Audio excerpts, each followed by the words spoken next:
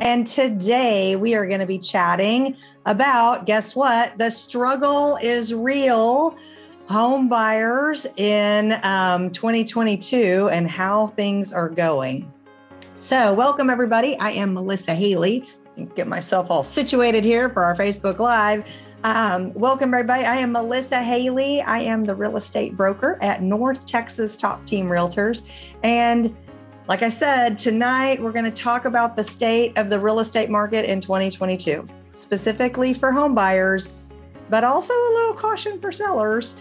While we're waiting for everybody to jump on our Facebook Live, I do want to quickly introduce everybody. Tonight, I have Brittany Frost with me, and Brittany is an awesome realtor. She works at our office at North Texas Top Team. So welcome, Brittany. Hey there, Melissa. So happy to be with you tonight. We definitely have a lot to talk about. You know, I am sure that we do. This market is very complex and complicated. We have a lot to talk about. Awesome. All right. Well, so for everybody who's just joining in, we're just about to get started with our discussion, and it's called The Struggle is Real, Buying a Home in 2022. But later, like I said, we're going to have some great stuff for you. If you will just stick with us, we've got some tips for you as a home buyer. We would love for you to follow us, like us, subscribe, all the things, because we are always providing great information to home buyers and sellers all across Texas, but especially in North Texas. So come check us out at North Texas Top Team. All right. So while we're waiting for everybody to get here and waiting to get started, Brittany, can I ask you a couple of questions? I'd like to let people get to know you. Is that okay if I ask you a few questions? Yeah. Awesome. Go for it. All right. Well, so in order for people to know you a little bit better, tell us a little bit about yourself. How long have you been in the real estate space? How long have you been in this business?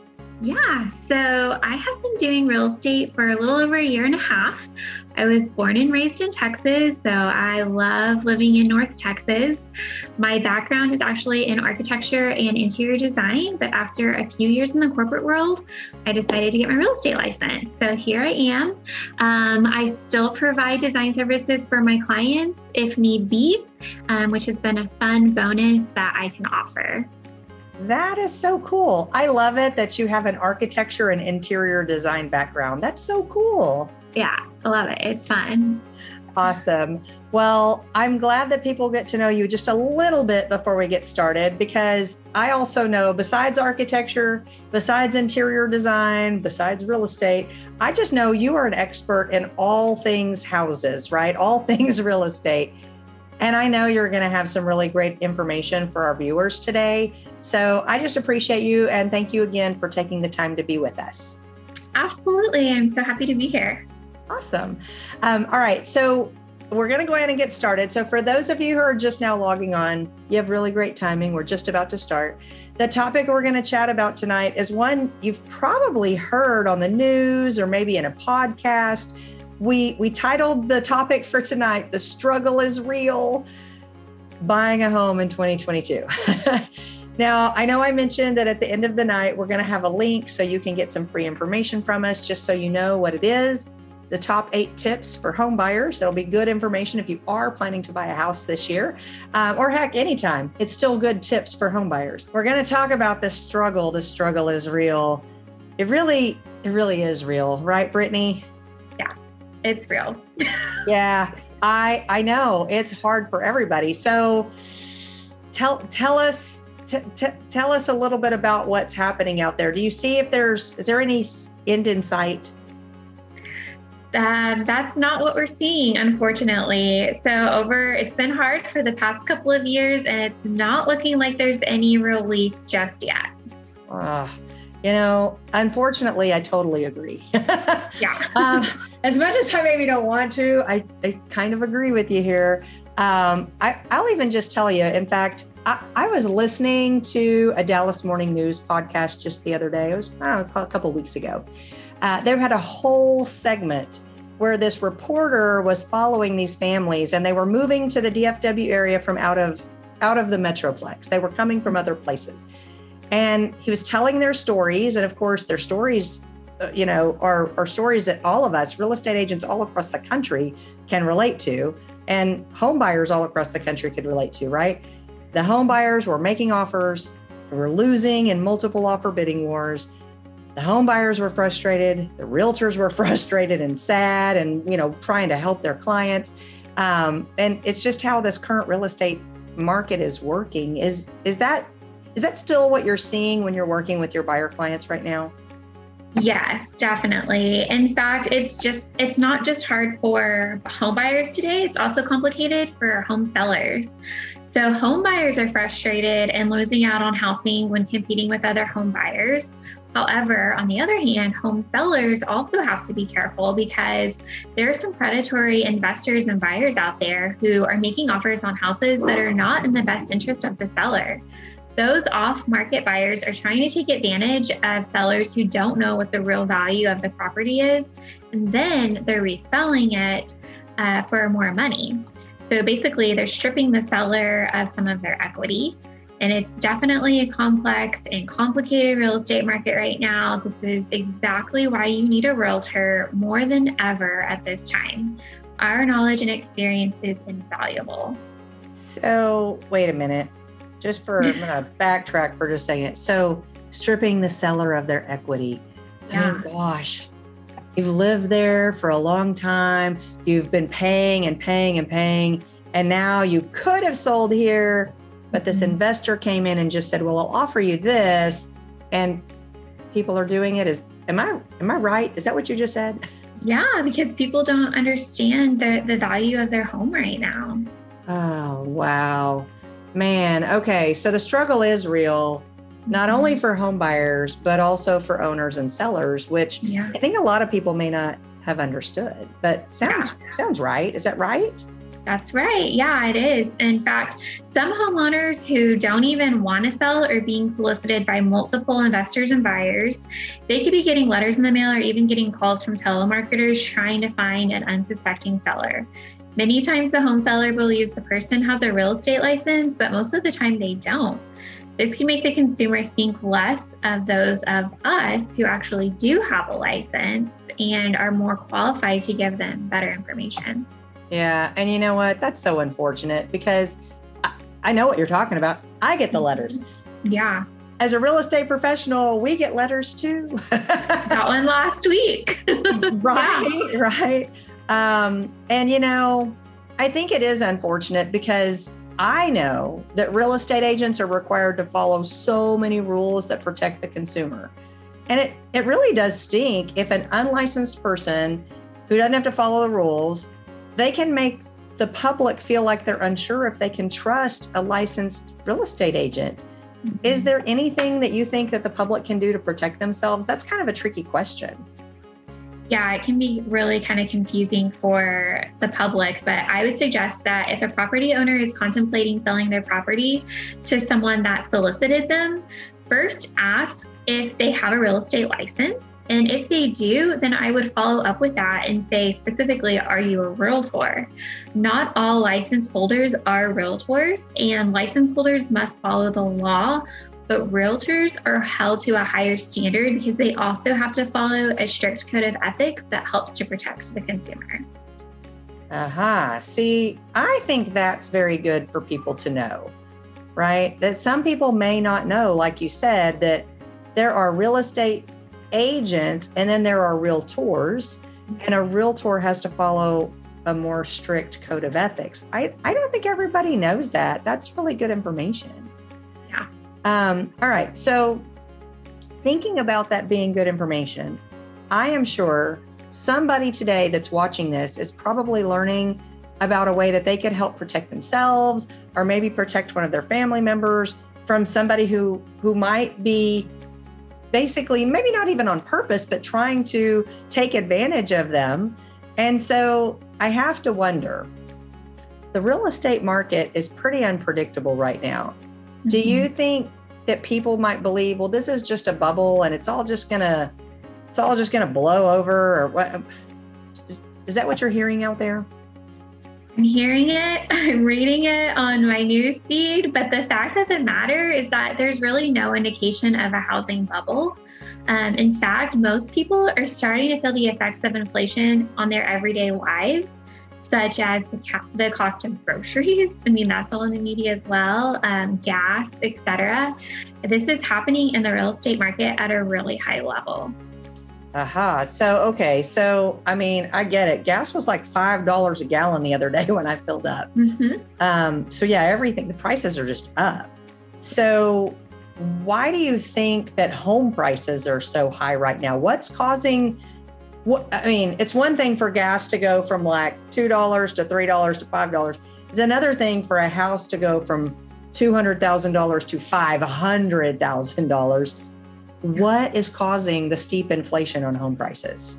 Yeah, that's a great question. So this isn't new information, but home prices began to really climb during the early days of the pandemic back in 2020. We already had a housing shortage back then. Then you add in the shortage of labor with builders because we had entire crews that were off work due to COVID protocols. And then we also had some supply chain issues. Remember when lumber prices were so high, which they're just now starting to come back down. Yeah, ridiculous. And on top of that, people started to work from home, which freed them to move across the country and live in these highly desirable places like North Texas. And this just caused more demand for houses in the DFW area. Also, one more thing is interest rates were still really low. And so all of these things kind of came together and created this perfect storm for the housing industry. I mean, when you break it down like that, it does totally make sense. And I do think it's really great information for people to just understand it's not a bubble. Sounds like it's really just inflation, and houses probably just started to have some inflationary pricing first, right? Yeah. Yeah. Well, all right. So seeing as how it seems like it is, like, I think, what did you say? You called it the perfect storm. Yeah. The perfect storm in the real estate space. It doesn't seem like it's very good news for a home buyer, but it seems like it might be some pretty good news for a home seller. I mean, gosh, what a great return on their investment. I mean, this is why we tell people to buy houses, right? It's because it's a good long-term investment.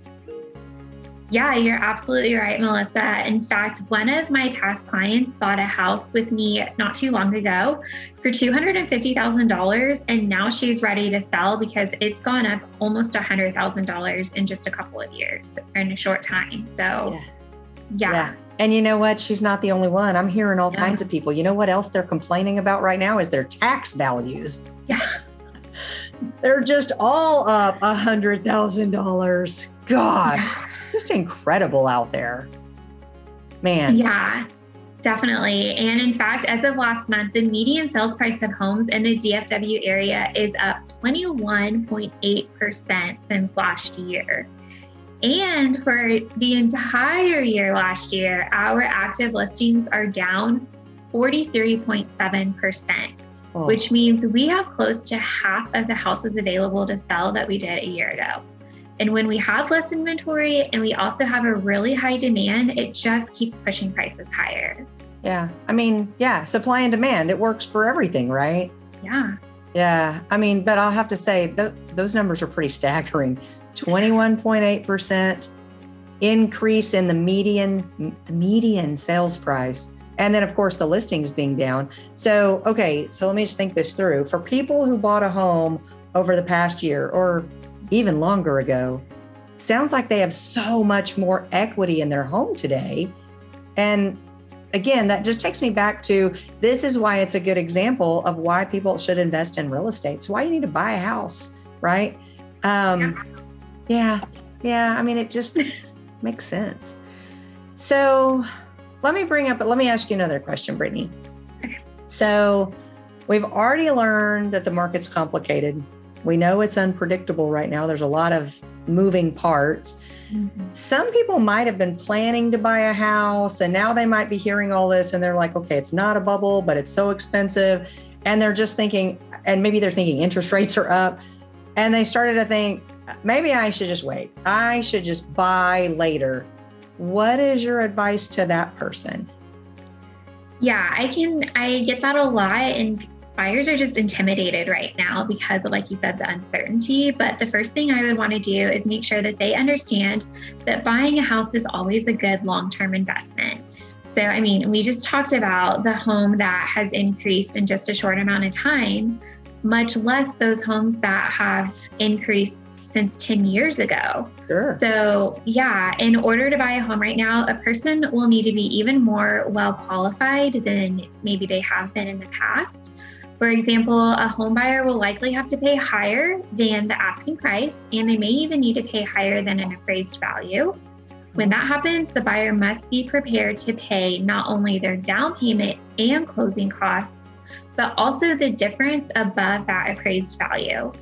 With home prices starting near $400,000 in the suburban areas north of Dallas, that can mean that a home buyer needs to have upwards of $25,000 just to get started in the process, but they will most likely need closer to $50,000 or more in order to actually get under contract to buy a house.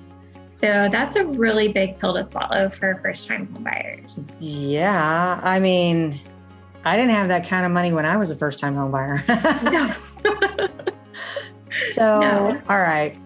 Based on all of this, so here's what I'm hearing. You can tell me if I'm on track here, but it sounds like it's really hard for home buyers right now that want to buy a house. So with that being said, what should somebody do if they're just really not in a position to buy right now? I mean, it is an unprecedented time, right? Maybe they're just not in the position. If they don't have that kind of money saved up, what should they do? Yeah, it's true. And some people are just not going to be able to buy right now. It's just, the state of things. But I don't want them to give up hope, and I don't want them to throw in the towel just yet. So if you're listening to this, don't give up. I have had a few first-time home buyers change their location to look slightly further outside, and they found some pretty affordable homes. And they didn't have as much competition or as many people bidding on that home. Okay, that makes sense. So maybe, right in the middle of Dallas, right in the middle of Frisco might not be my spot, but if I go a little further out, there might actually be some options for me. Yes, that's correct. Some people are just not in a position to make a move, but before you give up, make sure to give us a call and talk about all of your options. Yeah, I mean, that totally makes sense. And it sounds good. They should call, right? Because you may be able to assist them and find them something that they didn't know. You just might know more things about the market that they didn't know. Does that sound right? Yes. Yeah. All right. Well, all right. Let's change gears just a little bit. Let's talk about those buyers who are ready to buy. Maybe they want to buy in a bigger city or whatever. Maybe they're just ready and they have some money. So they've got this money saved up. They're ready to take the plunge. They might have been saving their money for a long time, or maybe they just sold another house somewhere, so they have a little cash in their pocket. If that's the case, they're probably aware of what's happening in the market, and maybe they're going to be in a little bit more of a position to be able to, pay whatever it really takes to get a house. What's your advice for them? Because even if I have money, I don't want to spend it all. I want a good deal. So what's your advice for those folks? Yeah, so the first step would be to find a great realtor that you can trust. Make sure they have experience in helping buyers right now in this complex market. If your agent doesn't know what tips and tricks they need to use to help you actually buy a house, then you will just be wasting your time, and you will end up super frustrated and heartbroken. Talk with your agent about the real estate market. Get realistic about what it will take to obtain the house, and ask them what you need to do, and then commit to actually doing it. So you'll also need to make sure you have a great conversation with a mortgage lender to understand the financial implications. You may need to even consider companies that help you by providing a cash-backed offer to help eliminate your financing contingencies. And these are just some specialty. There are some specialty products out there today that can help. So your realtor should be able to help you in assisting in finding those the ones that are a right fit for you. Yeah. And once you are armed with this knowledge, you will be so much more prepared to start the process. I love it that you said these are just some of the things, some of the things you can do. Because I do think it seems like a really good start, right? Like, I've got some cash, or I'm going to become a cash-backed buyer. But I know there are still some buyers out there and they're making offers and they're just not getting accepted because the competition's really fierce out there right now, right? Yeah, it's true. Many home buyers are making offers and they're still getting outbid. Sometimes it's not that they're not getting the home because they are unable to pay more, but sometimes they're not willing to spend the money even if they have it. So that is why it's so important to have a good conversation with your agent and your lender before you even start the process. That way you have a better understanding again of how much you're going to have to stretch yourself outside of that comfort zone. It's not enough to just be pre-approved for a mortgage anymore. You really have to be willing to be aggressive and think long-term about your investment. Yeah. I mean, yeah. Because if you're thinking, gosh, I'm paying so much, you really do have to keep in mind that it's long-term. Later, someday, it's going to be worth more even than today. Yeah. Well, all right. So I can imagine if I'm thinking it through, right? If I'm a home buyer and I'm making bids on houses and I'm not getting them, I can imagine I would be very frustrated, right? I would be like, oh, I'm homeless. Like I would just be so frustrated by the whole process. And I got to think real estate agents are working so hard right now. I mean, you're doing your job over and over and over again and still not getting paid. So it's got to be frustrating for you as a real estate agent too. I mean, are you feeling that? Yeah, definitely. That's correct. That's why the title of this Facebook Live is The Struggle is Real. And it is. The struggle is real for home buyers and for real estate agents, but also everyone else that's involved in the process. Yeah. So many home buyers are touring homes and sending offers every week. Some have been doing this every week for several months and still haven't been able to buy a house. And again, sometimes this is because of the competition to buy the house includes investors that are home buyers who plan to buy the home for rental purposes. And even if those investors are paying cash, then it's difficult for an owner-occupant buyer to get in the house because they need a mortgage. Yeah. So a seller will likely be more interested in working with a buyer that doesn't have a financing contingency, which is why the cash investor may beat them out in that offer. Yeah. Yeah. I mean, if I'm a seller and I'm like mortgage, which is a little more shaky, or cash is king. Right. Yeah. Well, it all does make sense.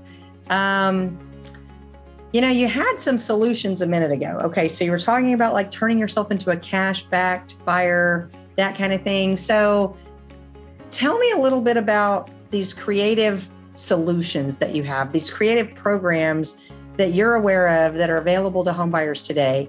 Because I feel like if I'm a home buyer, I need some flexibility. I need to have a stronger offer. And I would be like looking to my realtor to be the expert to get creative and help me make my offer stand out. Can you talk a little bit more about the things that you might do to help me if I was a home buyer? Yeah. So again, we've been really hustling hard for our buyers lately because of this. It's an extra step, really. And so we're looking outside the box to help our home buyers. I don't want to give away all of our secrets, but we are doing things like finding homes that are not listed on the MLS and converting our buyers who would normally be financing into cash buyers. We have also been creative with offer terms that help the sellers maximize their profit.